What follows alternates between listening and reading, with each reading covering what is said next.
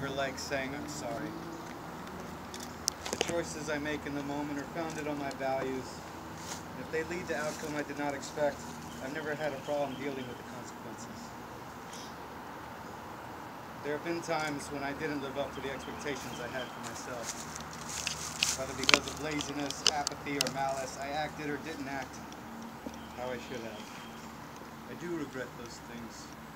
I'm not perfect, even to myself, and you accept me anyway. You support me in all that I do. You have helped me through the hardest times of my life.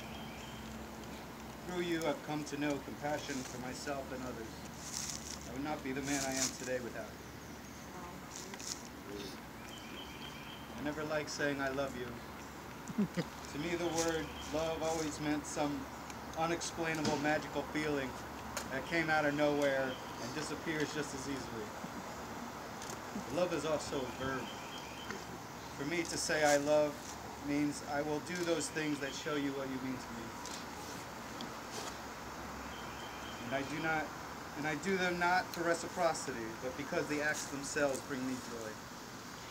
I promise to lead and guide you when you want it, to learn and follow you when I need it, to support and push you when you need it.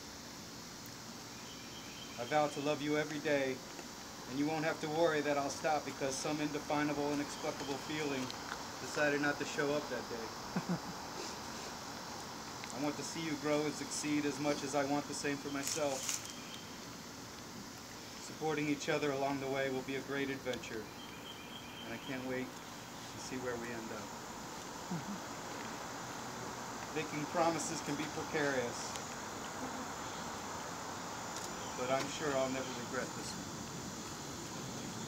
The only magic in this world is life, and you fill me with desire and passion for life. You are the magic in my world. I cannot guarantee life is luxury, but if you'll have me,